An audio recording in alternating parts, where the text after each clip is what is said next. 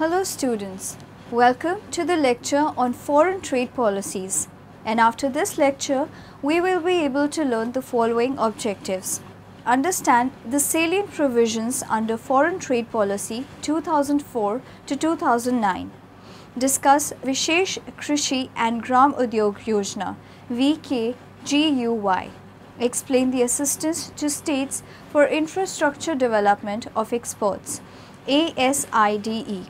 Explain the Market Access Initiative MAI. Discuss the Marketing Development Assistance MDA. Understand the sectoral initiatives. Define the EXIM policy. To become a major player in world trade, a comprehensive approach needs to be taken through the foreign trade policy of India.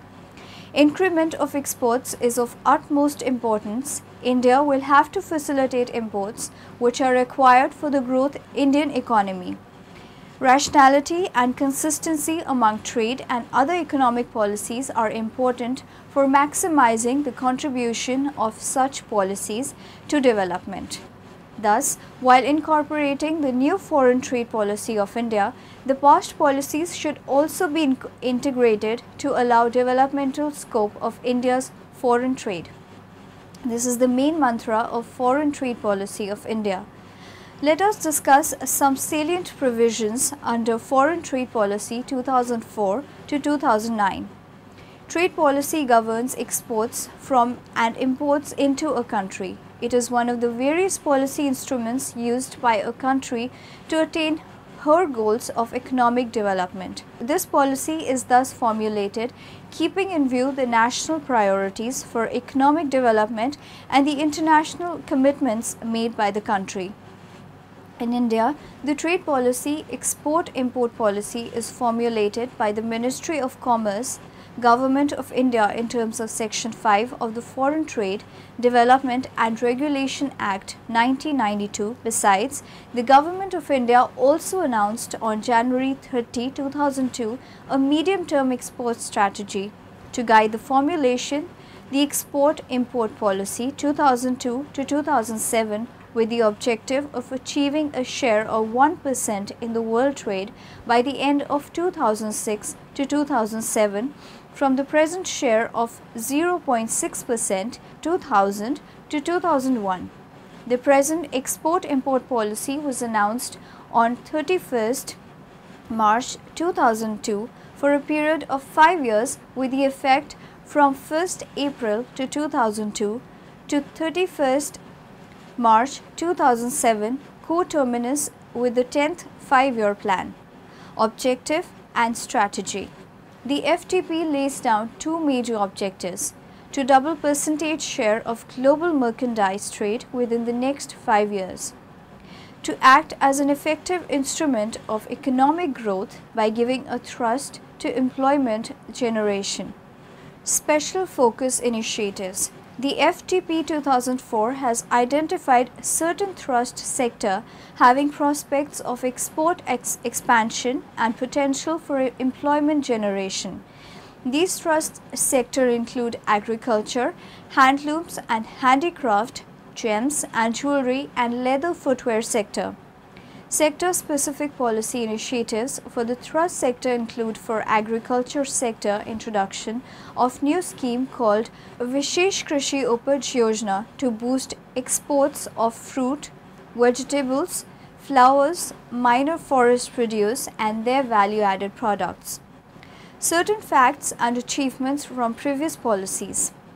In 2004, exports stood at a little over INR 315 billion. In 2007 to 2008, they have exceeded INR 7,750 billion. Exports are not just double what they were 4 years ago, but 2.5 times that. We have managed an average cumulative annual growth rate CAGR of 23% year on year, way ahead of the average growth rate of international trade. Steps considered in latest 2004 to 2009 foreign trade policy of India. To promote modernization of manufacturing and services exports, the import. Duty under the EPGC scheme is being reduced from 5 to 3%.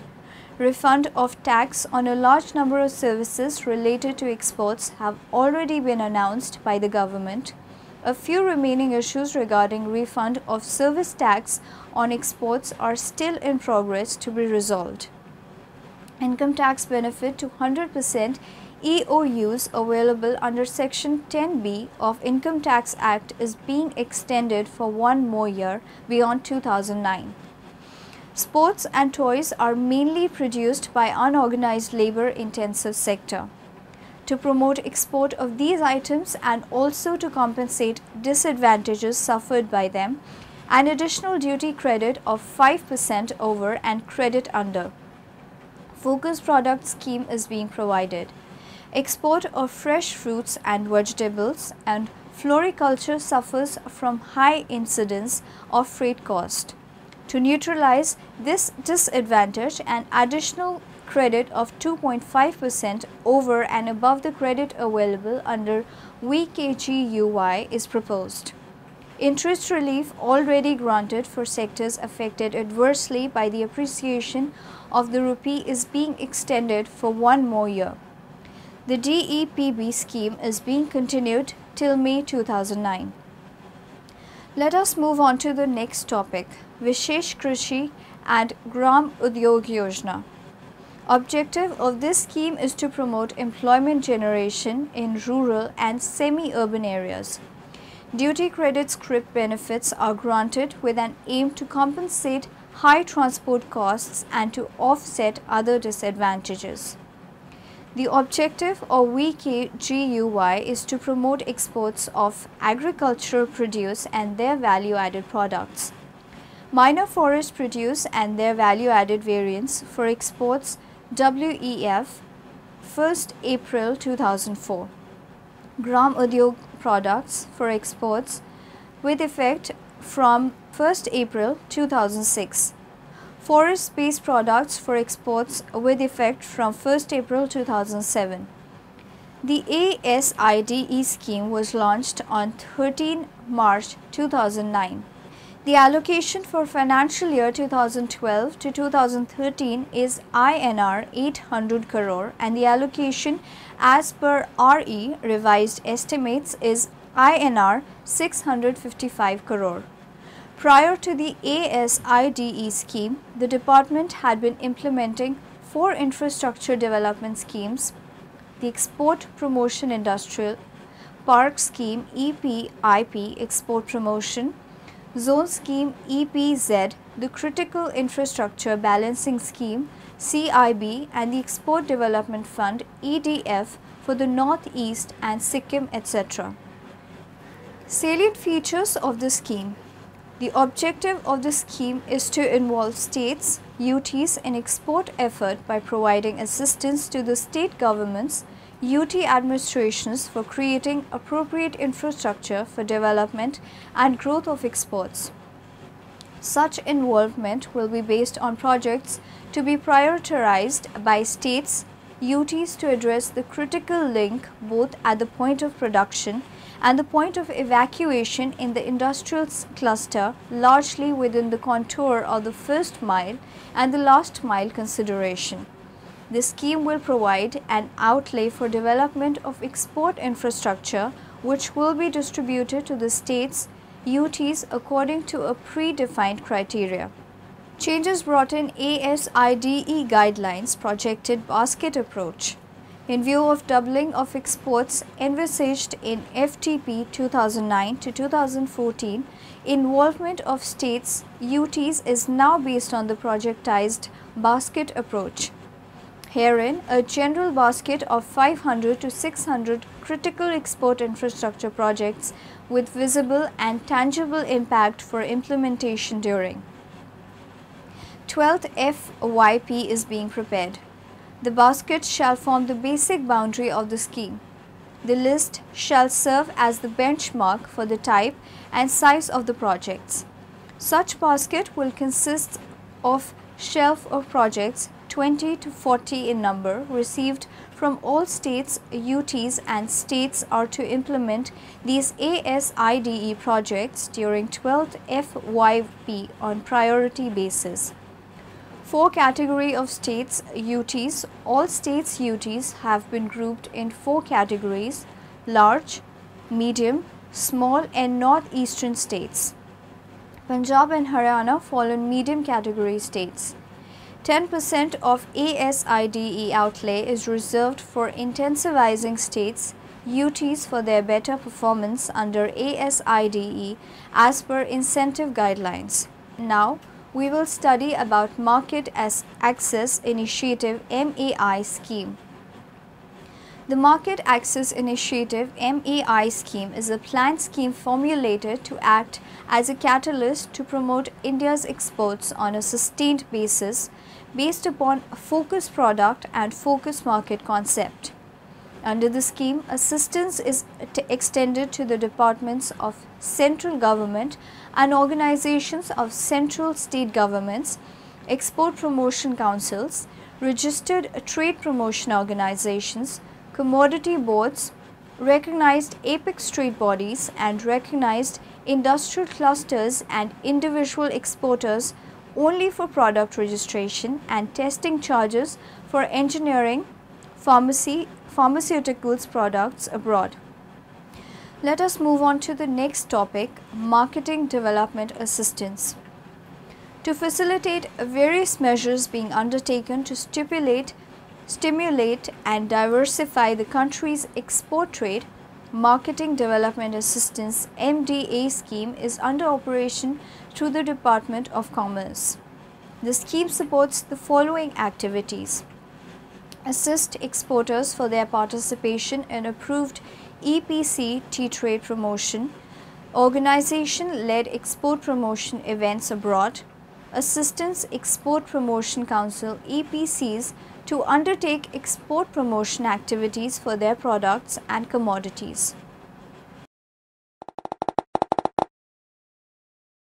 Do you have great ideas but need support to turn them into reality?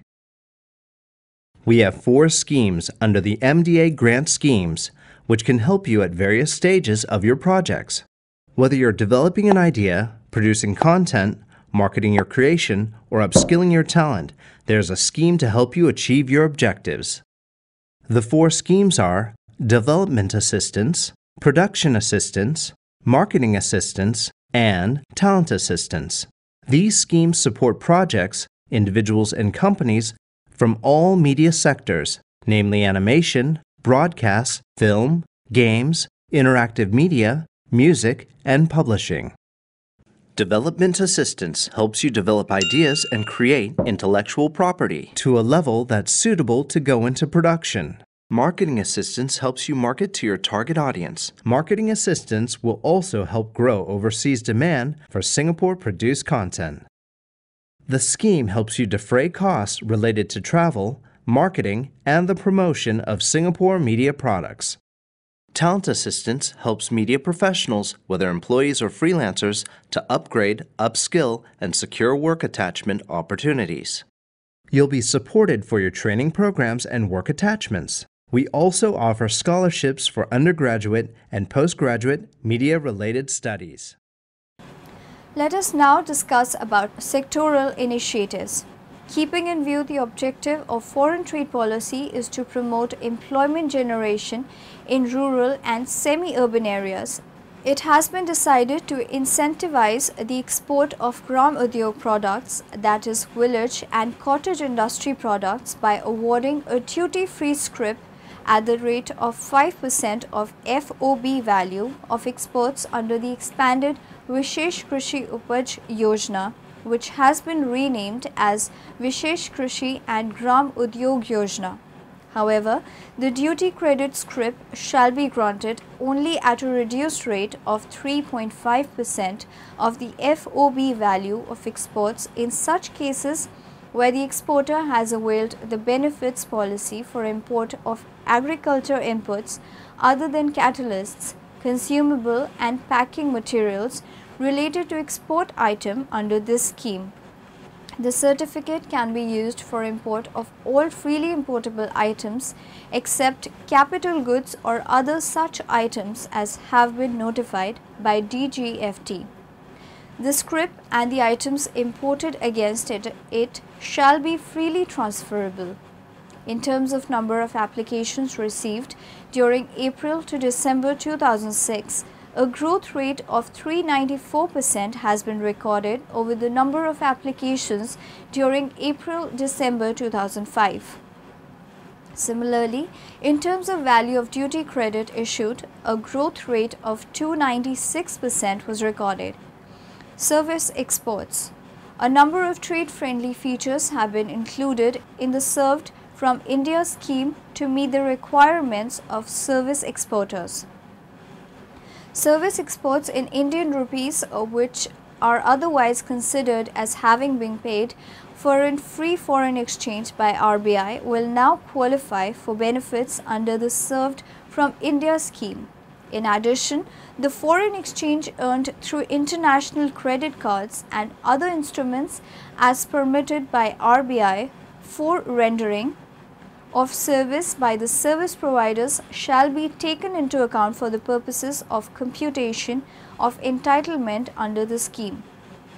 Benefits of the scheme earned by one service provider of a group company can now be utilized by other service provider of the same group company, including managed hotels.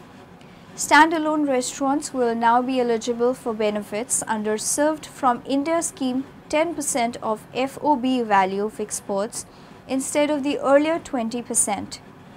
Engineering Export Promotion Council EEPC publicity and promoting the Made in India brand organizing INDEE India Tech exhibition participation in leading exhibitions and trade fairs, seminars and conferences, trade delegations and buyer-seller meet trade informatics division TID foreign offices of the Council.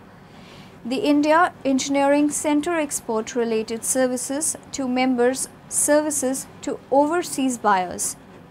Package for marine sector. List of specialized inputs used in the marine sector has been expanded to include additional items of chemicals and additives within the present duty-free entitlement of 1%. Self-removal procedure for clearance of seafood waste to be applicable subject to prescribed wastage norms. Fisheries have been included in the sectors which are exempted from maintenance of average EO under EPGC scheme, subject to the condition that fishing trawlers, boats, ships and other similar items shall not be allowed to be imported under this provision. This would provide a fillip to the marine sector which has been affected by the present downturn in exports. Additional flexibility under Target Plus scheme TPS duty-free certificate of entitlement DFCE scheme for status holders has been given to marine sector. Gems and jewelry sector. India as a gem and jewelry hub.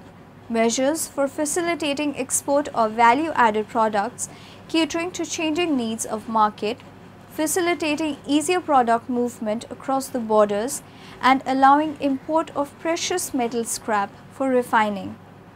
Export of jewelry on consignment basis allowed. Re-import of rejected jewelry allowed. Imports of precious metal scrap, used jewelry for melting and re-export permitted. India as an automotive hub. Provision to allow import of new vehicles by auto component manufacturers for R&D purposes without homologation is being introduced. To further accelerate India's emergence as an important center for sourcing auto components, T minimum value addition under Advance Authorization Scheme for export of tea has been reduced from the existing 100% to 50%. DTAC limit of instant tea by EOU units has been increased from the existing 30% to 50%. Export of tea has been covered under VKGUY scheme benefits. Let us now discuss about the EXIM policy. The foreign trade of India is guided by the export-import policy of the Government of India, regulated by the Foreign Trade Development and Regulation Act 1992. The EXIM policy contains various policy decisions with respect to import and export from the country. The EXIM policy is prepared and announced by the central government. The EXIM policy of India aims to developing export potential, improving export performance, encouraging foreign trade and creating a favorable balance of payment position. Features of EXIM policy. Union Commerce and Industry Minister Mr. Murasole Maran announced the EXIM policy for the 5-year period 2002 to 2007 on March 31, 2002. The main thrust of the policy is to push India's exports aggressively by undertaking several measures aimed at augmenting exports of farm goods, the small-scale sector, textiles, gems and jewelry, electronic hardware, etc. Besides these, the policy aims to reduce transaction costs to trade through a number of measures to bring about procedural simplifications. In addition, the EXIM policy removes quantitative restrictions QRs on exports except a few sensitive items. Special Economic Zones SEZs. Offshore banking units OBUs shall be permitted in Special Economic Zones SEZs. Units in SEZ would be permitted to undertake hedging of commodity price risks provided such transactions are undertaken by the units on standalone basis. Units in SEZ shall be permitted external commercial borrowings ECBs for tenure of less than 3 years. For existing EPZs have been converted into SEZs and 30 new SEZs have already been given approval. Employment-oriented measures EXIM policy 2002 to 2007 initiated a number of measures which would help employment orientation. Among them were the following: negative list of exports from India, prohibited list, canalized list, restricted list, prohibited list, entries in the prohibited list export of which is not permitted on religious and environmental considerations. All forms of wildlife including their parts and products except peacock tail feathers including handicrafts made thereof and manufactured articles and shavings of shed antlers of cheetal and sambar subject to conditions. Canalized items list 6 entries and 17 sub-entries, export of which is permitted through designated canalizing agencies, following the amendments to the EXIM policy announced on 31st March 1995. Prior to this amendment, there were 6 entries and 18 sub-entries in this category. Canalized items exports following the amendments to the EXIM policy announced on 31st March 1995. This category now consists of 6 entries and 17 sub-entries. The items deleted from this list after the amendment are marked here with the petroleum products, namely aviation turbine fuel, bitumen, asphalt paving grade, crusade oil, furnace oil, high-speed diesel, kerosene, LPG, liquefied petroleum gas, motor spirit, naphtha, raw petroleum coke, gum karaya, restricted items list, batch DMAR of sizes below 3 inches, cattle, camel, chemical fertilizers, all types including superphosphate, micronutrient, fertilizers and mixtures thereof containing NPK excluding those specified, dress materials, ready-made garments, fabrics, textile items with imprints of excerpts of verses of the Holy Quran, defiled groundnut cakes containing more than 1% oil and groundnut expeller cakes, fresh and frozen silver pomfrets of weight less than 300 grams fur of domestic animals, excluding lamb fur skin. Now in the end, let us summarize what we have learnt in this lecture. The foreign trade of India is guided by the export-import exempt policy of the Government of India. AIRED is regulated by the Foreign Trade Development and Regulation Act 1992. To become a major player in world trade, a comprehensive approach needs to be taken through the foreign trade policy of India. Increment of exports is of utmost importance. India will have to facilitate imports which are required for the growth Indian economy. Trade policy governs exports from and imports into a country. It is one of the various policy instruments used by a country to attain her goals of economic development. The FTP 2004 has identified certain thrust sector having prospects of export expansion and potential for employment generation. The Market Access Initiative MAI scheme is a planned scheme formulated to act as a catalyst to promote India's exports on a sustained basis based upon focused product and focused market concept.